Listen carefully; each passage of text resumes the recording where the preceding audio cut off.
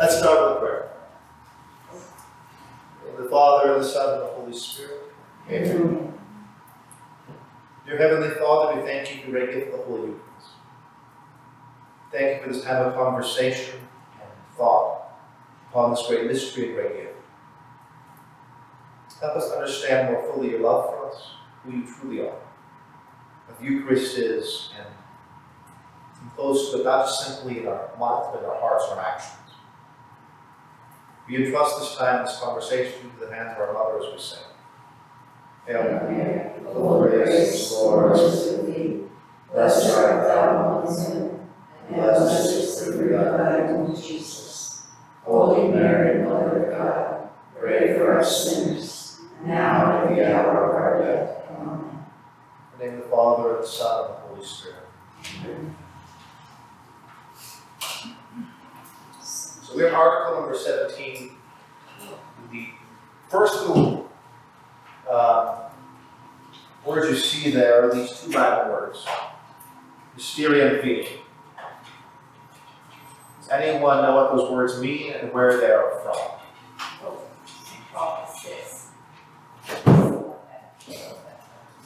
It is a letter. He took it from somewhere too. He took it from somewhere, more central. So it is a letter from Pius. Paul VI, yes, sorry. Paul VI, yes. Mystery of faith. But this phrase comes from somewhere else. So Paul VI took this title from somewhere else. This is Latin. It's all Greek to me. The mystery of faith. And so where do we hear that? The Mass. The Mass. So it comes from Mass. So this is the mystery of faith is a phrase that comes from Mass. What point? It's like to the early hours after consecration. It used to be part of the words of consecration itself. So if you're the Latin Mass, here's part of the consecration. But this is the mystery of faith, and the last time that's proclamation. Dying to our death, rising to our life, the cross resurrection. The mystery of faith refers to the Eucharist. So, we talk about mysteries of faith. What is a mystery in the Catholic context? We can't comprehend and understand, but we believe it, and we can understand it once it's revealed to us. We can't understand it fully, can't completely. Once we get it after revealed to us, then we can know it. So a mystery is something that has to be revealed to know. Once it's revealed to us, never come the depths of it, we can believe it. So this isn't just a mystery of faith, this is the mystery of faith, referring to the Eucharist, Jesus Christ. The reason why he's the mystery of faith is because he's God. We're saying this is the mystery of faith, the Eucharist. Next time you're asking, you can appreciate the mystery of faith. Good. So, Article 17 opens with a section of the Bread of Life Discourse on chapter 6. This is the bread that came out of heaven. Christ referring to himself. Then we eat of it and not die. I am the living bread of heaven. If anyone eats of this bread, he will live forever. And the bread which I shall give for the life of the world is my flesh. Why does Christ come to us in the appearance of bread? Why does Christ insist he's the bread of heaven? If you were a Jew living in the time of Christ, you heard the bread of heaven, what would you think of? Manna. What's manna? Bread from heaven. The context is what? What time did the manna appear? Moses during the Exodus. The 40 years to the promised land. So this is the bread that God gave miraculously to help the Israelite people go from the place of slavery to the place of promise to you with God. So what is Christ saying? Is I am from heaven. In other words, I am going to be walking with my people feeding them, nourishing them, bringing them the union of life and covenant. So this context of being called himself the manna of heaven, the bread of heaven, feeding his people, is just a random analogy. It's very deliberately planned by God. God's smart. You can quote me. And so God is very deliberately saying, think back to the Old Testament, think back what I did. And it's meant to be revelation when he's doing that now. Because every day, every Sunday, we are fed the bread of life. We are fed the bread of heaven, which walks. The manna in the desert was what kept them nourished and alive and able to move forward, able to go toward Israel, become God's people. This bread, that truly comes out of heaven, that's us. Go forward and walk and become God's people in a whole new way. Right? And so when the Lord says, this is the bread from heaven, what he's saying is, new Exodus, new Moses, new covenant, new life. And the Jews would have got that. This is why they leave. It's because it's a shock. And more than that, he says, those who eat this bread will not die. And this bread is so full of life. This bread is so full of creation. Those who eat of this will not die. Where have we heard in the Old Testament another thing that we eat that we will not die? Not the apple. The apple killed you, right? But you're close. You're close. You're close. Not the apple. The tree of life. I remember there were two trees in the garden. Yes. There was the apple, the tree of knowledge of good and evil, the couldn't eat, again, and the tree of life. The tree of life, they would have eaten. The Lord said, you can't eat of this tree because you're going to live forever. So now you have the healing of the garden, the tree of life, which is then connected to the tree of the cross. We'll see. So the true tree of life is the cross. The true fruit of that tree is the Eucharist, Christ himself. So the living bread of heaven, to pray for life, to feed you, to walk through the journey, to bring you forward, that's what we're talking about. The whole thing is so chock full of things to think and ponder and meditate upon, is beyond what God's present doing. And more than that, one more thing to point out here too, is Christ gives life by his death. And so already you have here in this phrase, it talks about those who will die, I'll give up my flesh for the life of the world. He's saying we're going to die. My flesh has been given up in the life of the world. It's not just an offer. I'm going to die to give you life. He'll eat of this death. What's that? So we have to die to get life. We have to die to ourselves, die to sin. There's also a revelation of the crucifixion. Yeah. But yes, we imitate Christ, absolutely. So we have here in that phrase, he's saying is the Eucharist and the crucifixion are the same thing. Which is incredible. I think we'll talk about it a little further on in the chapter. But just kind of as a these couple of verses, Jesus sums up the teaching of the Eucharist which he gave to the people who would come to the program. At the multiplication of the loaves and fishes. His words on this occasion shocked the listeners. But we usually see Jesus console those around him with words of extra mercy. Here he intentionally speaks in terms of the many that confuse and scandalize. Why? Why is he scandalizing? Why is he speaking this way? Why not be more gentle? Why not say, why not put it down? So you're going to eat my flesh. Cannibalism. Yeah. So that's why they're scandalized. Why is Christ being scandalous? I mean, he's not literal, but why is he speaking in this way? Why is he speaking in these harsh terms?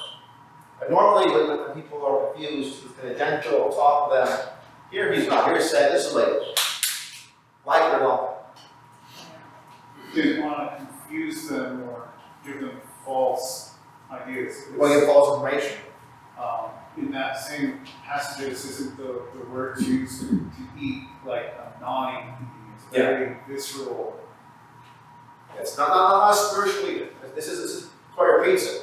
This is food, this is bread, you have to eat this, you have to drink my blood, this is life. These aren't insulting, these aren't like comforting words, these are confusing words. But he speaks it as necessary.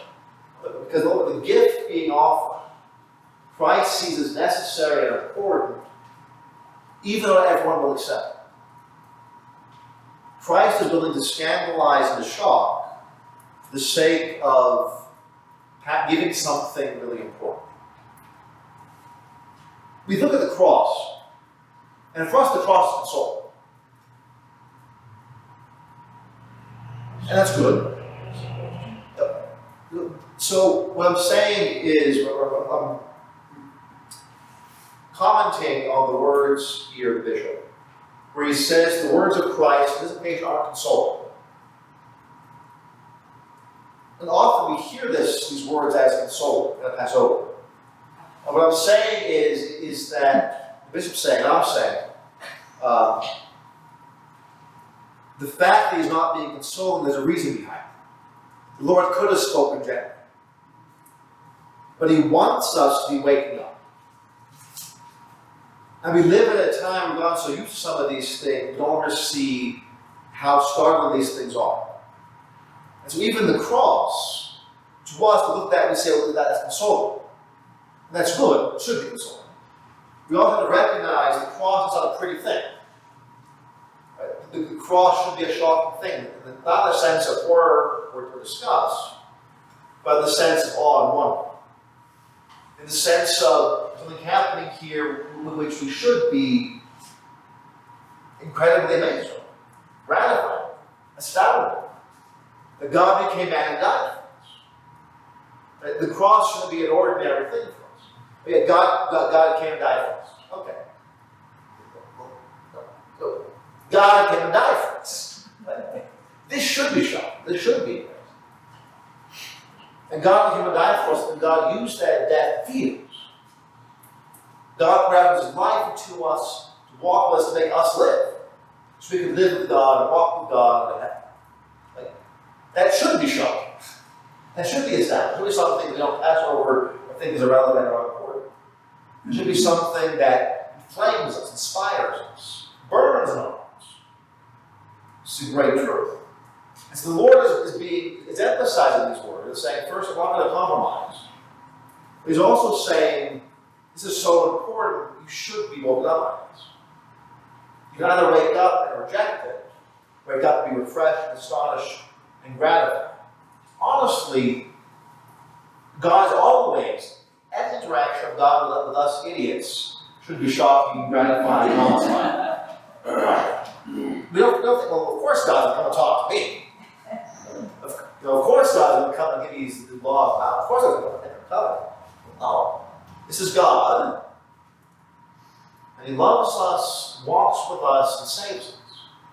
And this should be awe-inspiring, and humbling, and glorious, and beautiful, and incredible, all at the same time. And so Christ uses language that is shocking and blunt, because he's trying to wake us up, trying to get us to see what's happening is incredible, and mysterious, and wonderful, and beautiful, and don't pass over. He just said, yeah, I'll feed you, take care of you, okay, whatever. No, this is bread, this is my flesh, this is my blood. You can't eat this or you're going to die. This is an urgent thing. But Christ very literally being blunt and shocking to wake us up, to have us be inspired and inflamed. That's the point. You say cross, are we using it synonymously with crucifix? Yes. Yes. In this case, yes, I am. But absolutely, there is a difference. But in this, what I was saying, I meant crucifixion and Calvary. And I wonder if you could comment a little bit on blood. In the Old Testament, contact with blood when a person unclean. Yeah. I don't know if that was just human blood or animal blood too. Any blood. Yeah. From the book of Leviticus. So offering something unclean as a sacrifice. Does that make sense? Because that's always inside. So there's two different kinds of unclean. There is the uncleanness of sin, and there is the uncleanness of ritual. There is the uncleanness of something that is set aside, using it the wrong way. So blood is unclean, not in the sense of sin, or in the sense of rot or dirt, but it belongs to God. To the Jewish people, this is Leviticus chapter 19, 17, blood is life. And so blood was set apart for God. Only God had rights over blood. Every part of the blood belonged to God, because that was life. So when the sacrifices, the blood was set aside and apart. It was so important and so precious, the Jews could not eat it. Right? The kosher beef, probably taste the way it does, it's because all the blood's drank. There's no blood of it. Because blood belongs to God. The Jews can't. And then to emphasize this for context, because that belongs to God. But now that God's become man, and this is what probably why it's so shocking, what God is saying is, I'm going to give you life. You're going to partake of something that belongs to God, to receive life that is divine. Right? Because Christ's blood is divine. Divine. So even if you were saying, I'm going to give you the blood of bulls, okay, wait a minute. Hold it. That belongs to God. So there is a deeper union, a deeper depth of union, and a deeper purification, healing, and life-giving. That make sense?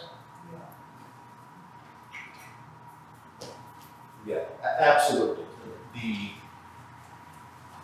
The implications of that are shocking and profound, and glorious and astounding.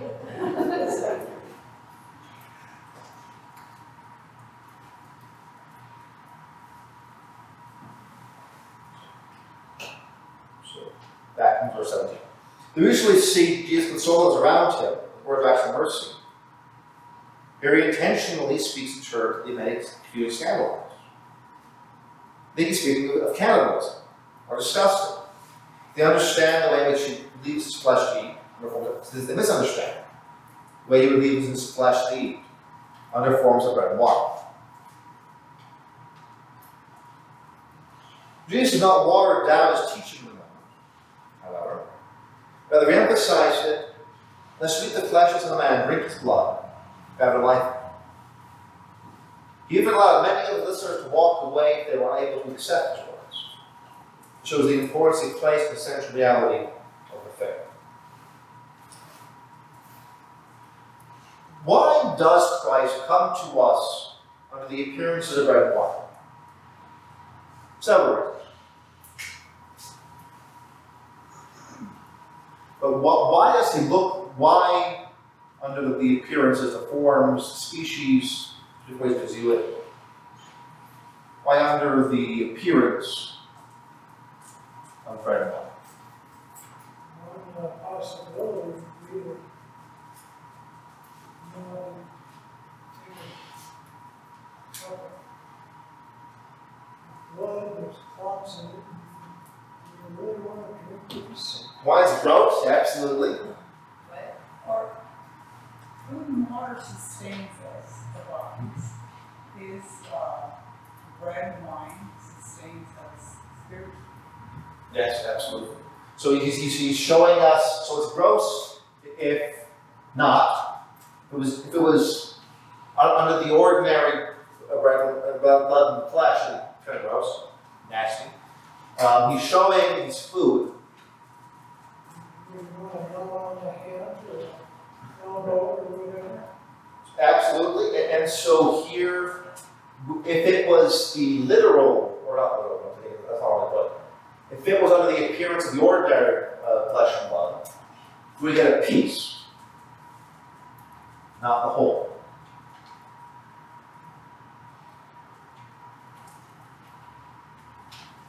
So when you receive communion, you're receiving a piece of Jesus. Receiving the whole Jesus, right? Body, blood, soul, and divinity. The smallest drop of the blood, or the smallest particle of the host. Only possible because of the sacrament. Not possible if it were just chopped up people's fingers. Wrapped. And so you see the whole thing around the piece. And so that also means is that living. If you receive a cup of blood, is that living? Is it, if I were to open my vein and pour some blood in the cup for you, you drink it. Is that blood alive? I mean, you say the blood must be alive, depending on how fresh it is. Life it represents life source, though, right? Well, more than that, could you see the whole Jesus? No, I'm talking about your Oh, my blood. You just said, Yes. if I cut my wrist and poured it in the cup, Yeah, so it's your life source. it would be our life source, it would, that's not living, that's my point. So the reason why Christ comes to us in this way, as opposed to opening up his veins, we did that too, is that they go drink his veins, comes under the appearance of bread and wine. But he had the power to change the fish and the loaves of bread He could. into break. So he would also have the power to change his blood into his spiritual life. But he did it. So he did it this way. He has received him literally, truly, under the appearance of bread and wine. But it has to be the bread and wine has to be Correct. transformed into Otherwise, yes, otherwise it's just bread and wine and not truly him. Yeah. Yes, but so why this way? Well, why not just multiply his blood and pass around cups of blood or hunks of flesh? Because we're not. So there's, let me give you the reasons. Yes, so first of all, because it will grow us out. Yeah. Secondly, because it emphasizes real food. So he's showing us what he's doing to our souls. Third of all, because a hunk of flesh doesn't contain the whole. Okay. Fourth of all, because it's not a living thing or a living person. Okay. And so when we receive Christ whole, if I give you my finger or a cup of my blood, it's not me personally. This is a living God, not a piece of dead flesh. At cannibalism, you're receiving a dead body. Communion, you're receiving the fullness of the living God. If it were not under the appearance of bread and wine, communion, these wouldn't be possible. You wouldn't have the emphasis of being food, being manna, being life. You wouldn't only receive a piece of our whole, and it wouldn't be living. And so by doing it this way, besides I'm not roasting this out, there's really profound things happening that are only possible because of the Eucharist, because of the sacrament, because of this transformation. The coming to us in appearance of bread and wine isn't an afterthought. It's not something he said, this all makes it easy for you guys. I'm glad you did. But it's also for the sake of this stuff. We can receive him completely and fully, receive him alive and living. He lives in us. That makes us alive. So this fact is really, really important. And beautiful and sounding.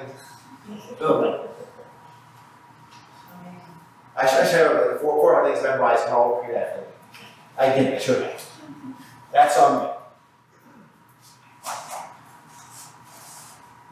Now, I had another thought. Please. Too, being that it's bread and wine. Yeah. I think about how people used to work in the fields and grow their wheats and all, or grow their grapes. And they would actually offer this up at church. Would they bring that forward as gifts? Seems like that's so. You mean in Christian times? Yeah. As opposed to Jewish times? Yeah. Yeah, absolutely. So people would come forward and they would bring their labor, their work, their effort. In the Jewish times, it was the first fruit. Right? Nowadays, we substitute, we give our sweat and blood money, which represents all that stuff. It's representative of your sweat, your labor, your work. You've given to God very liberally. It's then purchases, lights and bread and wine and everything else. So yeah, absolutely. When you drop money in the basket, it's not just because Father was greedy and wants money. It might be true too. But it's because you are sharing the sacrifice in a literal way. Your sweat, your work, your effort is to go in and make part of that sacrifice. Yeah, absolutely. Absolutely.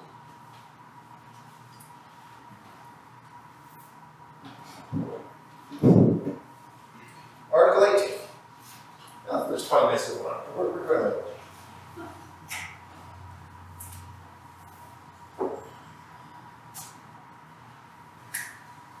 From that day to this,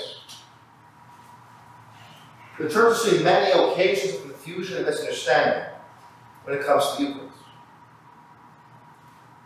One example of this came shortly after the Second Vatican Council.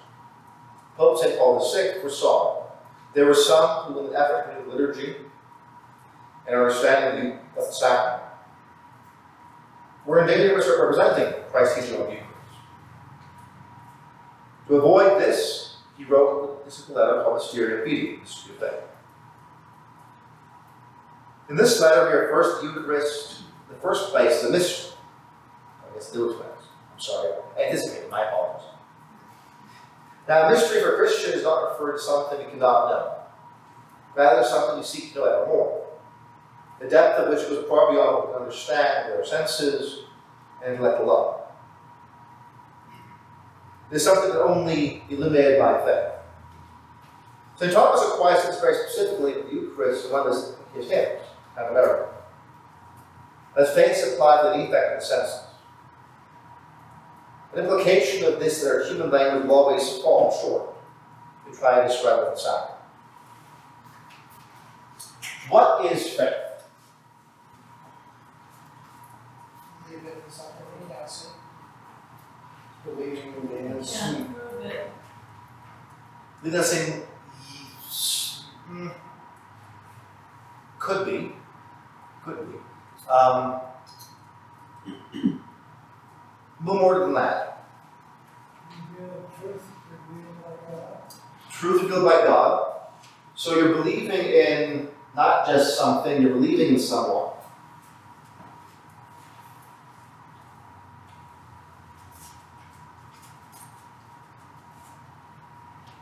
When I have faith, I'm trusting the words of somebody who knows. So yeah, I don't see it, I can't prove it, I can't hold it. I might be able to prove it in some ways, but not necessarily this way I love other things. It's beyond my grasp. But I'm believing, I'm trusting somebody's word. You tell me to get to your house, I haven't been to your house. That's not unreasonable, it's not just wishful thinking, it's not just hoping, it's not just closing my eyes and jumping. It's, I trust you. Or somebody who is works with astronomy. He tells me that there's going to be an eclipse of the sun, one eclipse of the sun on this day. I have faith in his words, but you don't always pay attention to that. So faith is believing someone. So I think all too often we focus on the fact that we don't see it. It ends up kind of, we think of this faith is simply wishful thinking. It's hoping. It's closing your eyes and guessing. Faith is not uncertain. Faith is more certain.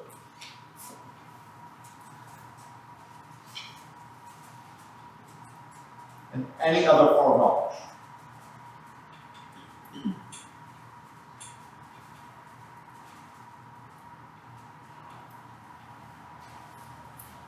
How can I say that? What about mathematics? What about seeing the sun? What about, how can I say that faith is more certain than any other kind of knowledge? Because of where the knowledge comes from. Because of where the knowledge comes from. And where does knowledge come from? From God. From God. And God cannot lie to us. That would be sin. He can't sin. And nor can God make mistakes. Right? If I do math, guess what? I can make a mistake, especially me. If I observe something, guess what? My eyes can be deceived. I can make an error of what I'm seeing. I can have bad vision, I can be drunk, I can be blinded by the sun, I can make mistakes. Who of us hasn't made mistakes? I think we saw something, remembered something, heard something, and didn't hear or see it, or remember it correctly. Right? Every other kind of knowledge relies upon me or upon somebody else. If I can trust Dr. So-and-so and think, well, that's worthy of trust, this is far more certain. If I can trust my thinking and say, well, I know that 2 plus 2 equals 4, surely I can trust God's thinking. This is far more certain than the former knowledge. And so yes, we don't see it, but it's not uncertain. It is worthy of belief, more than worthy of belief, it's believable. More than that, faith is a kind of contact with God. Contact. This is why faith is prolific. Faith upsaves. And the end is God who saves us, not faith. It's got contact with God. We're sharing in something of God. See, we share in God's knowledge. We have a share in what God sees and knows and understands. And so if you look at the church fathers and the saints, too often we think of faith as us kind of gritting our teeth, holding on in spite of everything. Look at what the saints say. No, faith has got to come into and talk to them saying, I'm going to be with you, hold fast to, and be close to. And now I have something sure and certain beyond me. It's contact with what Christ knows. So faith is sharing in the knowledge of Christ, who is God. Because we share the knowledge of Christ, it makes us more like God, and then it helps save us. That we also need to put in practice, we live charity, we need to, some other things with add now, obviously. The devils believe, and that'd be good. But faith is a contact. Faith is a union with God.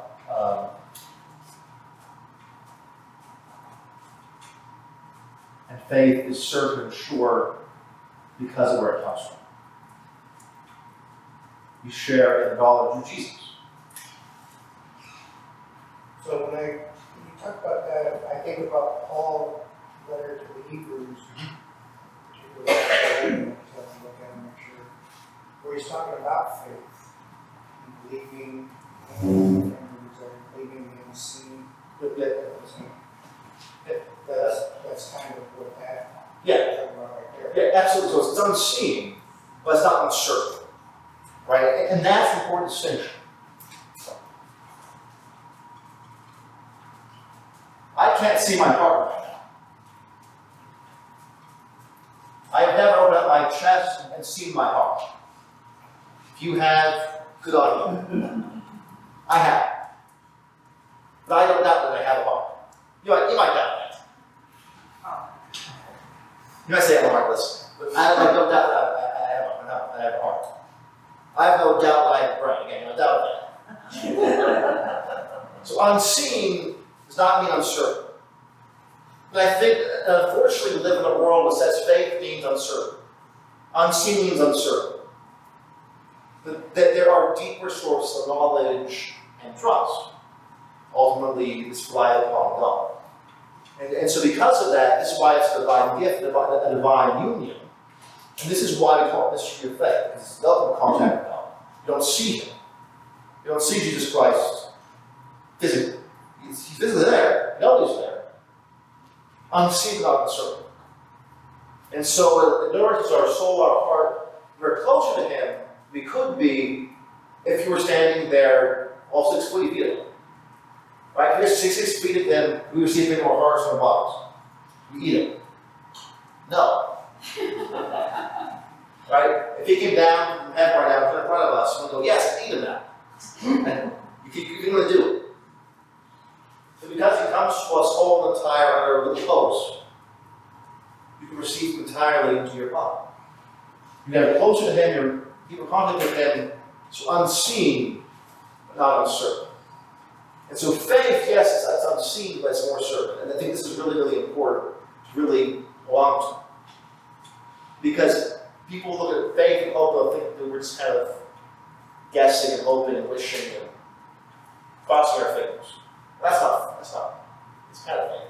That's not the faith the saints talk. You don't have to doubt. You have to wonder, well, what if I'm wrong? You could be wrong. Christ isn't. Christ sees these things. You could be thinking you're in contact with Christ and it's really an evil spirit. What was that? You could be thinking that you're in contact with God, with Christ, when you're really in contact with an evil spirit. And that is true, and that's why we have a church. The truth doesn't change. Right? So Hebrews chapter 13, Christ yesterday, today, and forever. So that if you hold fast the teaching you've been taught, the truth isn't going to change. Galatians chapter 1, if even our in heaven gives you a different gospel, let him be cursed. You belong to hell. Right? If I come to tomorrow and I say to you guys, I'm an idiot, actually, that's just a symbol, and Jesus isn't really God. Well, don't say, well, Father knows what he's doing. Take me out. You'll say, your Father, you're wrong. That's heresy. So your faith doesn't rely upon me, it relies upon God. And because we have an unchanging condition, an unchanging truth, we can measure and weigh and say, my faith isn't the measure. God is not. My faith is holding fast to God, was revealed to us and taught to us. An evil spirit is not going to come to you and teach you how to pray. It's not going to come to you and teach you the mysteries of truth. So he's going to confuse you. So if you're getting the same truth of the apostles, preached among Gentiles, died for by the saints, well then it's not from the devil. But absolutely, sitting in prayer, and we're coming here saying, this is Jesus speaking, definitely question that first. You could absolutely be mistaken. Or someone comes to us and says, well, I have deep contact with faith, and now I know what God really wants. It's not this. Well, what does Christ say? God doesn't change his mind, doesn't change. It's all going to be done.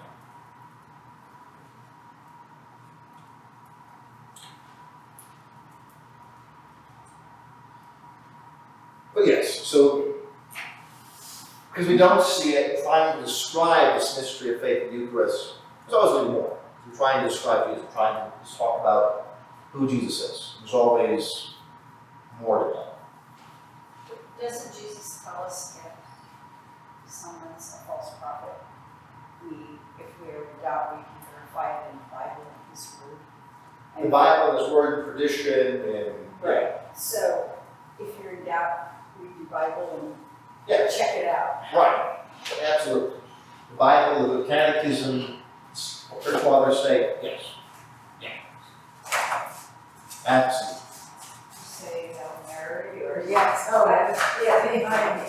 Because there's a lot of, I've been noticing on YouTube, there's a lot of stuff that just, Don't have to think that's not true. It's not Christian. Don't have to think that's true.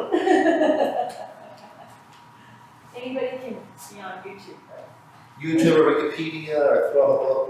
Yeah. I don't do that other stuff, so I don't know. Okay. Yeah. Thing about let's back up a second real quick. Sure, To the Mysterium Fidei, the letter from Pope. Okay. And the purpose of him writing it was to help, after Vatican II, to help clarify. Now, at the time when I came out, I wasn't old enough to really remember. But what was, do you think it cleared? He's younger, yeah. Yeah, you feel my pain. Yeah. So the question I got is, okay, prior to that we had the Latin Mass. Are you aware of or anything, was there even that confusion in the Eucharist prior to Vatican II? Or do you think Vatican II helped feed that confusion as far as the 66% of people who believe it's symbolic as opposed to? So what I would say is that unfortunately, as long as human beings, there's going to be confusion in that. And so there were, in the past, have many heresies going on. That being said, the culture and the way faith was taught after Vatican II, I don't want to necessarily say Vatican II's fault, necessarily. Wasn't the question. Well, But at least the after effects, the way it was taught, the culture around it, the way the food was passed on, absolutely. The difficulty we have now is that error is being taught as truth. And confusing things are being taught in bad ways. It's happened in the past before, yes. But we're seeing it once again in a way that it is very widespread, isn't being condemned the way it should. And it's also a resurgence of error as opposed to a new error. So often in the past, when things were being taught or clarified, because there were new errors, and there was confusion. The problem with today's errors, they're old errors. It's not new invention, not a new question. It's old errors have already been answered. They're still being taught as though it's the truth. I guess what Please, yeah. So with him writing this letter, trying to help clarify for us, and yet we're still at 66%. Would that letter, you think, have been successful? Or do you think it was improperly communicated or passed out through generations since Vatican II? No, I absolutely think it was ignored. Absolutely. I think, unfortunately, a lot of things. Look, humanity. No, humanity was right. But I think letter on perception, saying something. The street rating is always been taught. Those of you who were around at the time know what happened. It wasn't taught. Where it was taught, it was said, the Pope's wrong on this. The Pope were glad I had Robert lies going around, so the Pope changed his mind. Or it was, this is an important thing, and you can do whatever you want. Or it was, the Pope made a mistake, and it's not that big a deal. In this diocese, the letter came out. I've been told by some of the older priests that they know there were priests in the diocese who liberally got all the copies of letters that were supposed to be passed out and destroyed them. They weren't distributed to our diocese. So absolutely that happened. Over in DC, most of the theology faculty at Catholic University signed a petition saying the Pope's wrong. The public statement saying everything's an error, it's a mistake here, the Pope's, this is no old man who's made a mistake. You can be a good Catholic voice. So the problem wasn't in the teaching, the problem was that there were a bunch of rebels who passed on lies. So that was the truth. In other words, it shouldn't be so much that the Pope miscommunicated his intention as much as it just wasn't properly passed down. In this case, yes. Yeah. What he was trying to do passed out. Yeah. In this case, yeah. And at least for myself, I can say that I have not read very many letters or encyclicals throughout my lifetime. So even if they are all there somewhere. Yeah, they're all internet these days. That's why I didn't know the answer to your first question. And they didn't bring it up in our CIA, I can tell you that. I mean, and again, there's so much you could bring up. You have to give the time. But I think we live in a culture now. I think it's turning in some ways.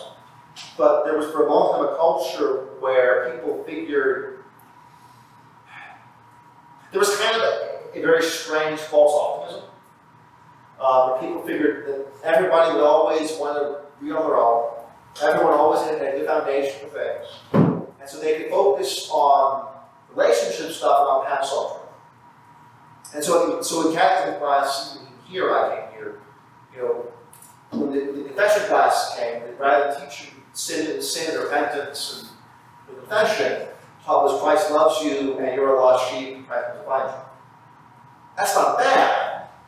If you know what sin is, you don't know what confession, you don't know what repentance is, you're missing everything. The fact that Christ loves you is important to know. Incomplete. It's incomplete, yeah. And all you have is the one part, you're not going to stay absolutely faithful. You're going to say, well, I don't have to worry about that. I don't have to worry about sin. Christ loves me. And half the truth is the lie. You know, so I mean, I think what happened in many cases was you got, apart from malice, apart from sin, there was that too. But I think you had this false optimism where people assumed the foundation would change, and they were just going to be adding to it and bleeding. And what happened was instead, they substituted the good foundation for this stuff that's meant to be kind of ancillary and packed material, and that became the foundation and it all fell apart. So that people don't know the faith. You're the exception. Is it true that we didn't start allowing receiving on the hand until after Vatican II? Yes. That like for Latin Mass, before that everybody received? That's correct. Yeah. So one of the confusions, lies, part malice, part not malice, depending on the person involved, that's complicated, was there was a desire to get rid of what they call the medieval accretions. To get rid of to go back to the pure form of this. In the early church, people had received on the hand. That's true, but how they receive, when they receive, the way when they receive is very, very different than what happens now. Whole different question. So in 1970, that's 1969, the Pope allowed the first time reception communion in the hand since the 4th century. It was forbidden after the 4th century. No one received in the hand after. And so they said, so again, the optimism was, if we want to put the Catholics on it, was people love the Lord, they're going to receive reverence and love, they go over to Him, be just as reverent, and they're going to know who's close to them, rather than you don't understand who they're receiving, and it becomes kind of, or can become, I'm not judging the person, but it easily becomes something unimportant and irrelevant. If there's just one more thing to get. When I watched Mass last week on TV, the one thing I did notice, it was a beautiful, beautiful Mass. But when people came up for communion, there was so much confusion. Because one person would receive in their mouth, the next person would kneel, the next person would receive in their hands. And it was like, you watch this beautiful Mass, and during communion, it was like, like, pick, kind of pop, and the poor priest, I felt so sorry for him because, it was like up, down, around. It was kind of, it just showed how much confusion there is in our church right now. Yes. And everyone was doing what they thought was right and everything, but it was chaotic. Yes. And it took this beautiful Mass and made it into a part of that was chaos. And so that's what I miss about the Latin Mass. The Latin Mass is more. And also places where they don't have communion, have bigger churches that take in the hand, I prefer to. But it's just such a large group of people who have a minister, and It kind of dilutes the meaning. It does. that's why I think about I'll go back. Well, and so this is not, I'm not going to give you my opinions, take as much time as you want. This is not the faith, this is my opinion. So two things that I think are problematic. So this is one reason why I absolutely think communion rail is great importance. Because it solves many of those problems. The only is it, unfortunately, you have a conveyor belt line, you end up taking guys relatively quick. With a communion rail, you can stop, you can pause, you can come up and pray before and afterwards. You can focus on what you're doing. For the priest, the person in front of you is not moving. It's actually safe and reverent. You don't have to worry, you're going to go up and down, you just you don't come up with my face, you're not going to be way over there. Yeah. You know exactly where to stand. But the communion rail also makes you be humble before Christ. There's many reasons for it. The other thing, like again, my opinion, you can disagree with this if you want to. My opinion, one of the problems we have in the church today There's so many options.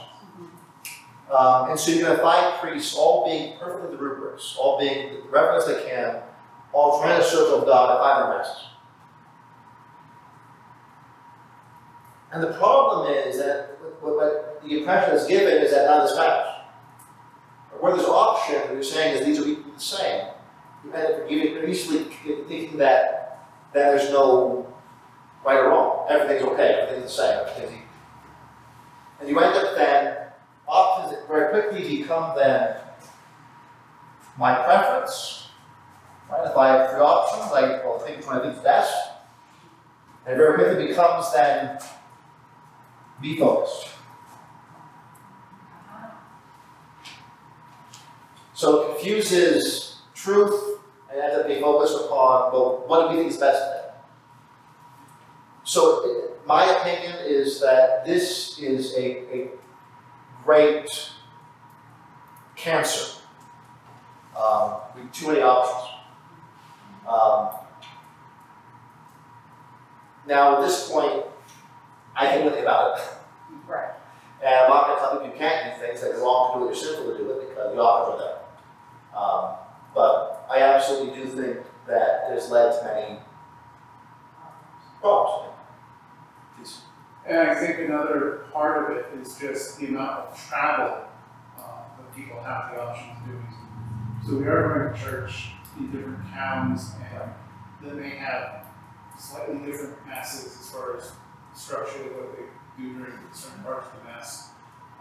You don't try and do the right thing. You can avoid the question of people doing the wrong thing. Yeah. And I think even 100 years ago, people didn't travel as much.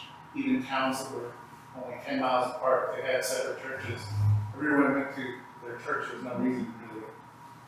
Be if they did, was the exact same. Now, some of this may have gone too far. I think that's true. But you actually had the seminaries, you practice how many inches to put your hands apart. Literally, you would have a string that would say 4 inches. That's what they do. And so every mass would be the exact same gesture, the exact same time, the exact same, other little differences, right? Some would talk faster or louder or something. But gestures are the same, motion the same, it was the same. So you go to Poland or China or England or France or America, the exact same act, exact gesture, the exact same. On the same day. So, That has not been my experience. right. In my life. Yeah, no, well, not since I said it. Well, actually, not 64, actually, that sort of changed. But, Prior to that, was it just one Eucharistic prayer? Yes. at least for the last 600 years, yes. There were, Middle Ages, there were more, but yeah, all the ones that we have were added to this sort that were new since the 12th, for example. We're coming to communion to church. Yeah. We're standing on holy ground at that point. Yep. And when Moses went to the burning bush, and God told him, you're on holy ground, remove your shoes. If we truly believe that this is going up and receiving Christ and seeing Christ face to face, wouldn't we be crawling on our knees to get there? Some people do, and others say. Well, I know, but I mean, there's your options there of walking up Well, and, and coming up, and your communion rail, as you say, kneeling down and showing reverence to the Lord that is coming to him. absolutely. I mean, that's where so many people don't believe that that's what they're actually doing, and that's where Damon was saying, that 66% of people don't truly believe it because they're not humble enough to say, I'm in the presence of God. But I think that a lot of people do believe that what they're doing is that they were never taught. Yes, that's also They true. were never taught what they should do or what the meaning was. And so being a convert, when I first came, that's what I was taught. And I thought I was being humble and I thought I was doing all the right things. It wasn't until I saw someone else, when everybody else was, they went ahead because it was they knelt down. And that person inspired me to find out what it was about. But it was never taught. And so those people, I don't think that I would feel like they're not being as, in their minds, they're doing what they think they were taught they were supposed to do, and they feel like they were being humble. But it wasn't until you saw something else that you realized that there was more. Well, and I go a step further than that, because I think in some cases they were taught kneel is offensive. I think in some cases people were taught communion rail is actually offensive. See, I never knew that. Yeah, there's a division by keeping. In some places, people were taught the communion rail was an offense to God and was keeping you from God. Well, when we have to go out of town, Yeah. go to mass elsewhere, Springville or Surprise, and where they have this kind of conveyor system going on. I don't know why they can't get those portable communion rails, movable kind, but they don't. And, you know, there's some days I have a hard time getting around.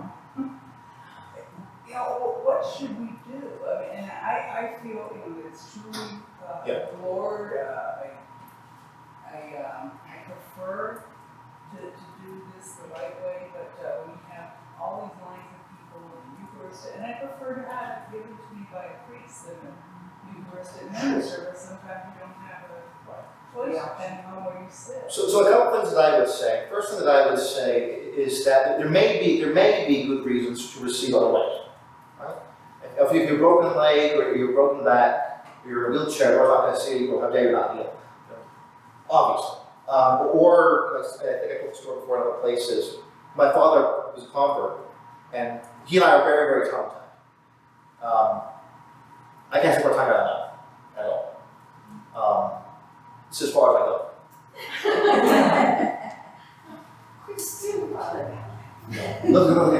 I lick my lips as far as I go. There is a extra little flap of skin which keeps me locked up. Can't roll my arms because of that. But because of that, when Dad first converted, he was worried about the host God. Receiving the hands as a way to keep hosts from falling on the floor. He's changed recently by the last few years. The first 2 years, he was on the hand because he was afraid of the host God. So there may be good reasons. So when I just tell people when they ask me that, I say, look within your heart. You know what the truth is. Make your intention to honor and love the Lord the best you can. If you're doing that, it's going to be okay. If you're receiving on the tongue kneeling to show everyone how great you are, how terrible they are, you're doing the wrong thing.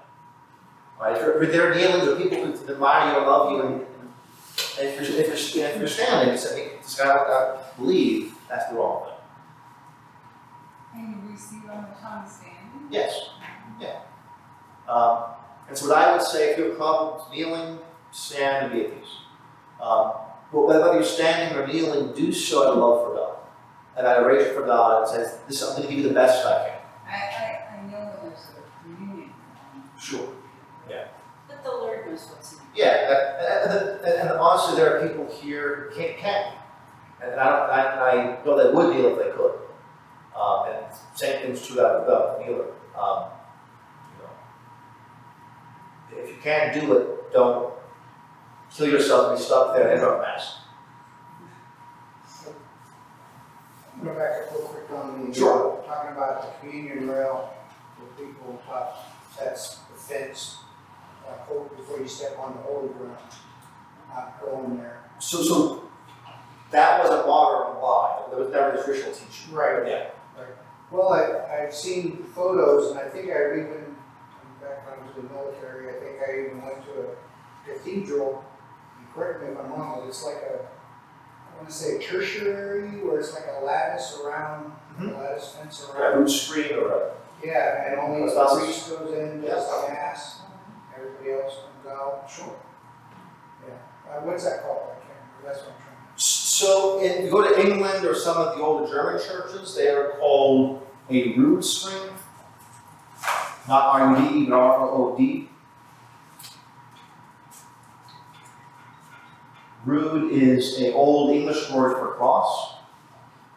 The lattice work you see in some of the ordinary churches is the rood screen, or some of the older churches, the rood screen. In the east, have the iconostasis.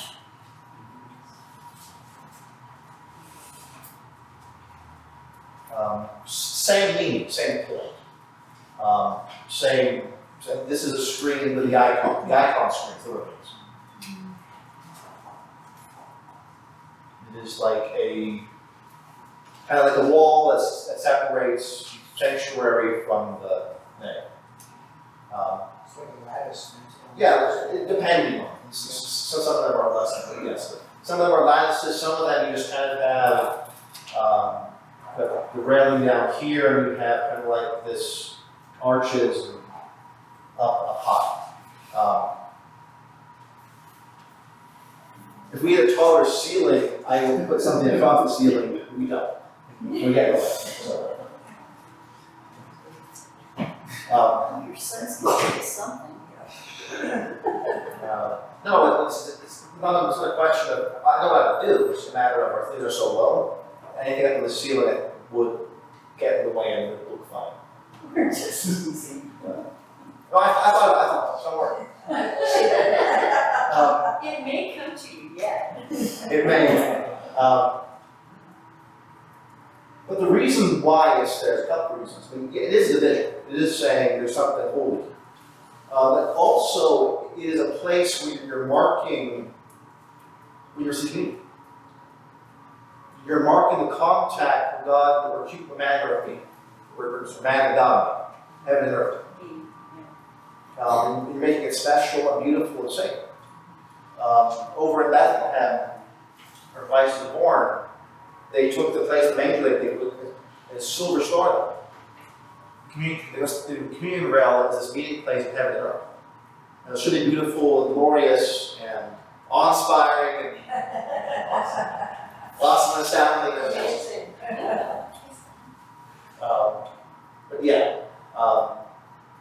But I've had people in this parish, when I first heard about the idea, who told me that they were told that it was meant to be a fence saying, you're not worthy to be here, I'm better than you are, I get better fence, and you're nothing. And if that's what you're taught, if Father so-and-so teaches you that thing, of course you're going to be wondering how you have it. Not going to receive healing and So, I mean, again, I don't blame individual people. I do blame the institutions, but I blame some of the options that cause it. My opinion.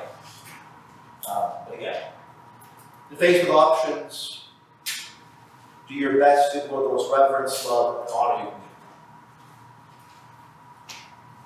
Cool?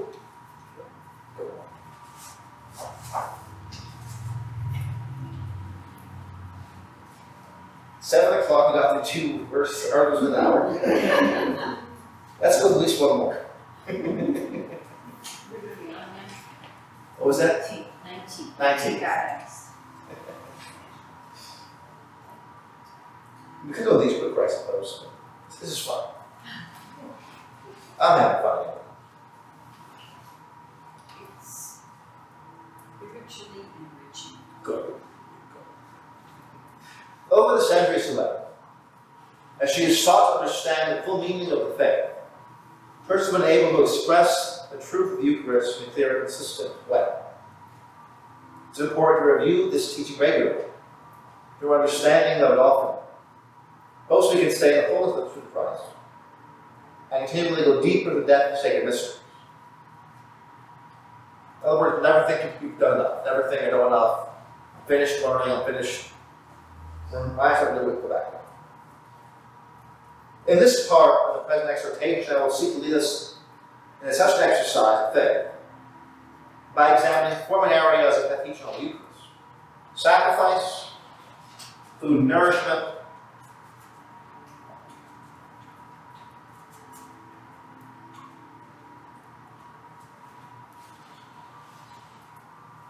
sacrament of Christ's presence, and Holy Communion.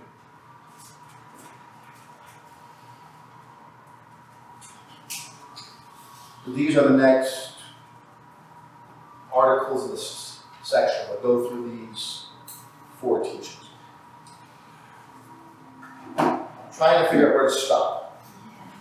So we can go forward, but I'm afraid we'll get stuck.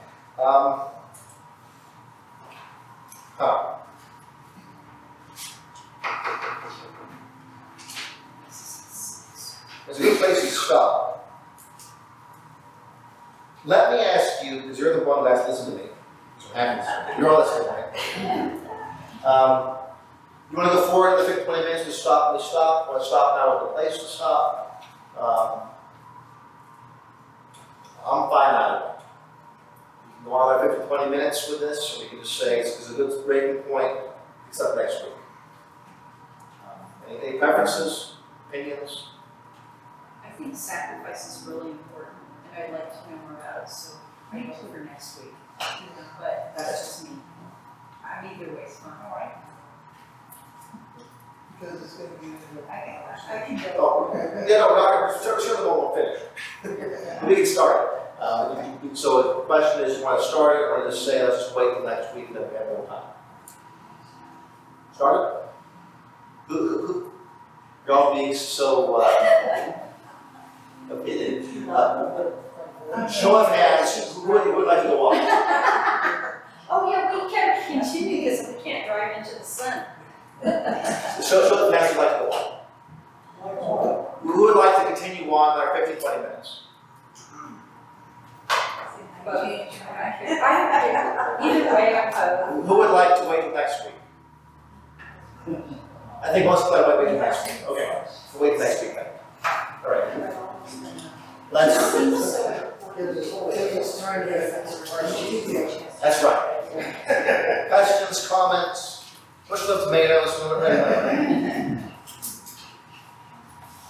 As to the confusion that appears to most of the other people, I'm an observer of the human animal, and I see that we need to, if we could, somehow back up a little and start at the front.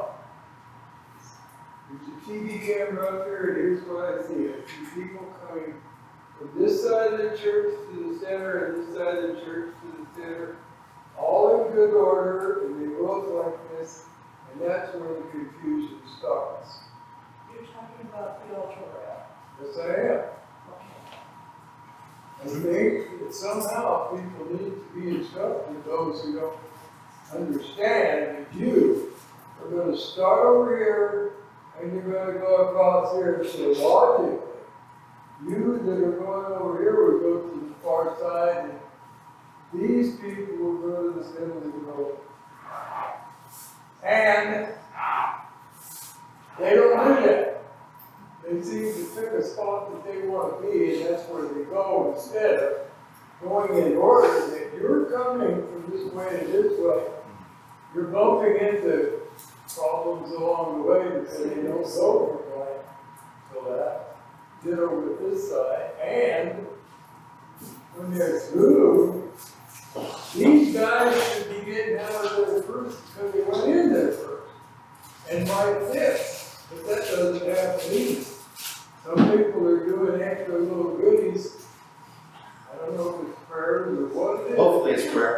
But these guys don't get out of the way, and they run into these guys who are leaving soon. Is there any way possible to instruct folks? Am I right? Walk all the way to the all the end. people I and see go up. feel follow the rules. Go the rail.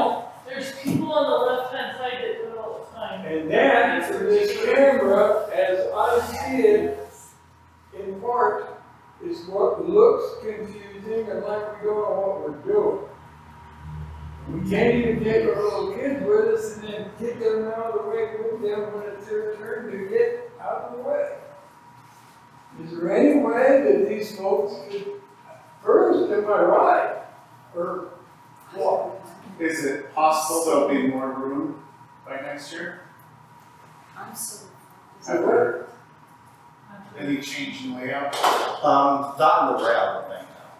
But maybe remove that first pew and so there's more room to maneuver. I mean, I'm like in a trance when I go up there. I never even noticed that. It's probably just older people that get there and they just immediately kneel instead of walking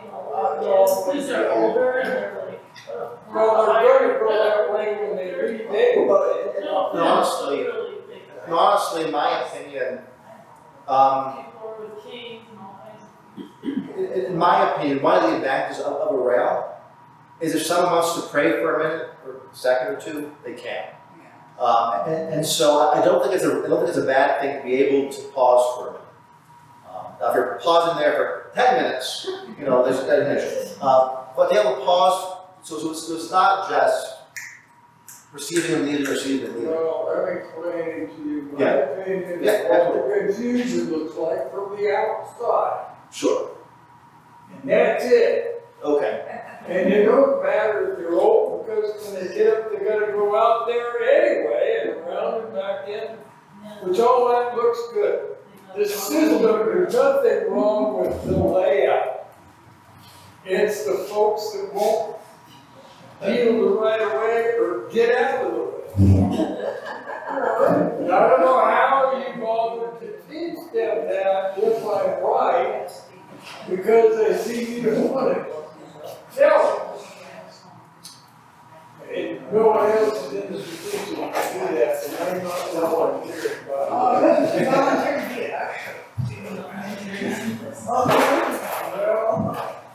that part of it, getting to it, is not a problem. Leaving is not a problem. They all leave this way and they get back in the shoes this way.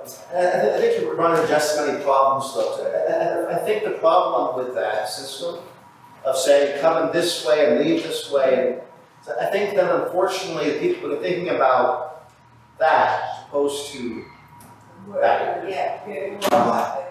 You want people to be able to receive orderly, but well. I knew I should keep my mouth shut. It's not I your fault. see the problem, and I'm advising you guys of what it is, and if you don't believe me, stand back and look at it someday. All right. I never even noticed it, it's so weird, that you brought that up. But, I don't know what you do about it. Well, thank you. I appreciate you bringing it up. Thank you. There is a problem. Very good. That's We the need a class on how to zero. Sometimes I sit back here because I cough and sneeze so much, Okay. and then I get really confused. About. I go in, whatever side I come from. Well, the nice thing when you come back, if somebody, Yeah. you can just go to the row behind and you don't have to Yeah. ask them to move or anything. It's just enough, I mean, you just, whatever's most polite, Yeah, I mean, if you were to go to Italy or to Spain or France, there's no lines. We're used to lines being a particular way. We're not as bad as the British are. Do everything as a line in order, and you go and stand in front of a sign polite behind you. But if you look at like France or Italy, for example, there are no lines. Whenever they're ready, they come up. And they'll push you out of the way. So I think part of it's just, part of it is just our cultural expectations of there being an order which will go and leave. There's not really. It's just, I mean, if you want to wait for the last to receive, great. Now again, I'm not shut old ladies out of the way to take the first, but unless you're an old lady, in which case go for it. I didn't say you were an old lady, but if you didn't make the title, Well, this is the last thing. When we had it the other way before that, who was not that problem? there was worse problems though. There were? There were worse problems, If yeah. you're in the line, you go down like this, and you go back and forth like this, and they answer like this, what's the problem? The problem is people don't know where to stand.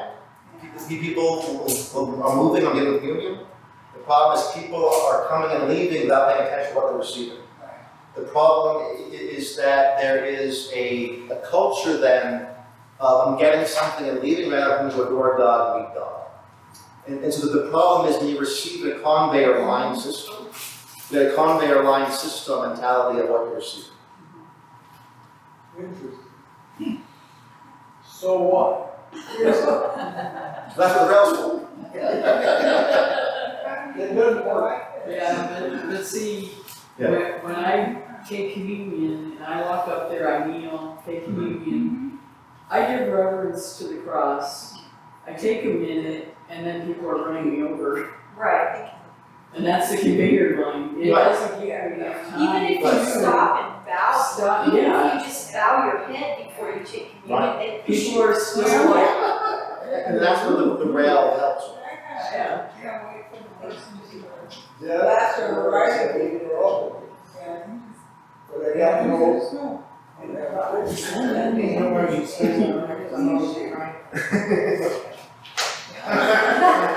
Well, in that case, then I let's close with prayer. In the name of the Father, and the Son, and the Holy Spirit. Amen. We thank you, Heavenly Father, for this chance to come together and to speak about the glorious sacrament. Give us a deep and abiding love for Jesus and the Eucharist. Let us not simply know him in our heads, but love him in our hearts. Adore him here on earth, and live with him in heaven. May all that we say and do be for your glory. Glory be to the Father, and to the Son, and to the Holy Spirit, as it was in the beginning, is now, and ever shall be, world without end. Amen. The Lord be with you. And with your spirit. May Almighty God bless you, the Father, and the Son, and the Holy Spirit. Amen. All peace. Praise God.